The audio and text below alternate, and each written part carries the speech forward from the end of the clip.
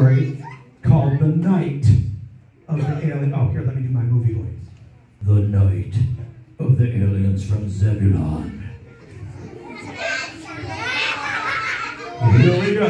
Buckle up. It was a cold and stormy night out in the country when the aliens from Zebulon came. That's me in there. My name is Mr. Haney. I'm from Green Acres. I live in that house miles away from the nearest neighbor. You think I'd get lonely, but I got me a friend, pet cat, named Dingbat. It's his job to keep the mice and the roaches out of the house. Is he doing a good job? No, they're having a house party. But he keeps my feet warm. Suddenly, something bright flashed by the window.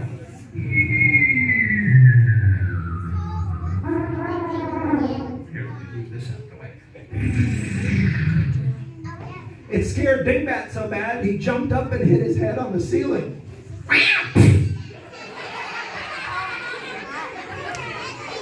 I went to call the sheriff to tell him some kids are playing with fireworks or something, but the phone was dead.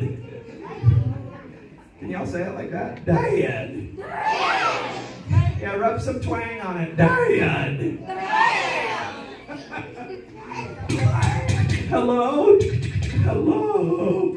Little did I know, just 100 feet from the house, a spaceship from Zebulon was landing.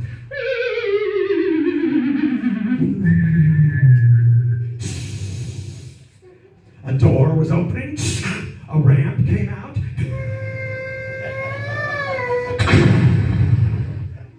and a bunch of weird aliens from Zebulon waddled off of their ship, wiggling and squirming like they weren't used to Earth's gravity. Meanwhile, back at the house, I was standing there, wondering what to do next, when suddenly, without any warning,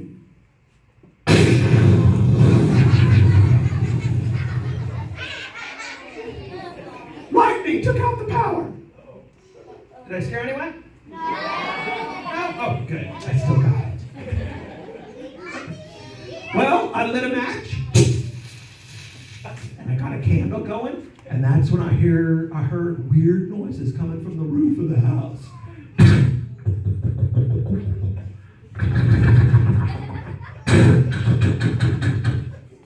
What do you think that was? Aliens from Zebulon, or really big mice. So I crept up the stairs as quietly as I could, like this.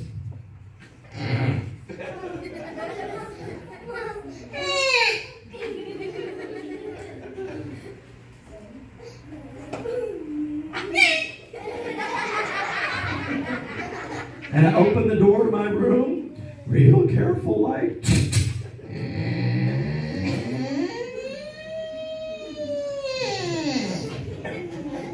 Then suddenly, without any warning, I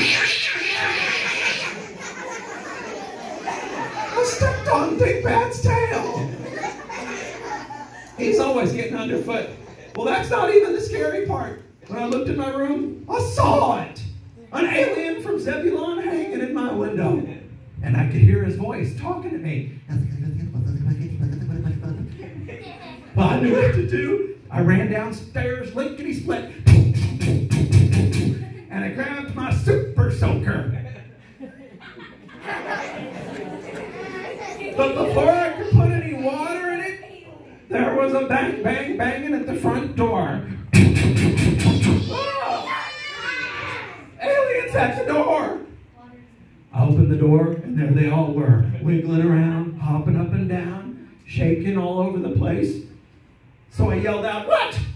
What is it? What do you want? Why are you here?" Their leader stepped up. He opened his mouth and he said, "Can we please use your bathroom? We gotta go really bad." an emergency. They said they'd been traveling through our solar system for a whole solar year and they hadn't had a pit stop at all. So I pointed the way to the outhouse and they all ran over to it. Me first. No, I gotta go to the back. No. Well, they all used it and said thank you as they took off.